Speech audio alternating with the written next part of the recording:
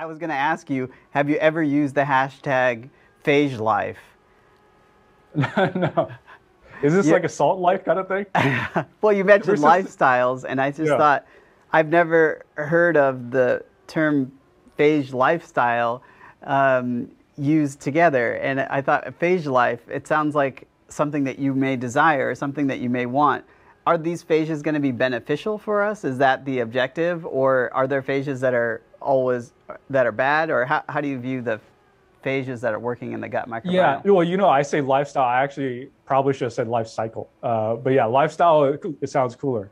Yes, I imagine the use of these phages for beneficial function. And this, of course, works in hand with our growing understanding of the gut microbiome.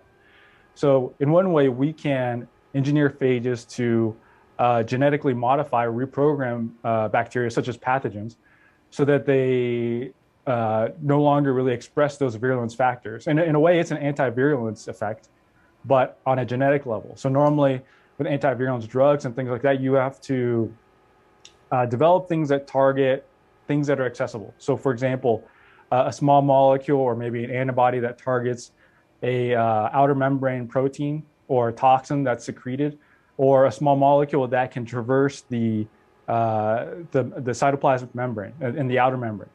And so these kind of compounds rely on other factors that are bacteria specific. But I believe that you could use phages in a way that's more programmable.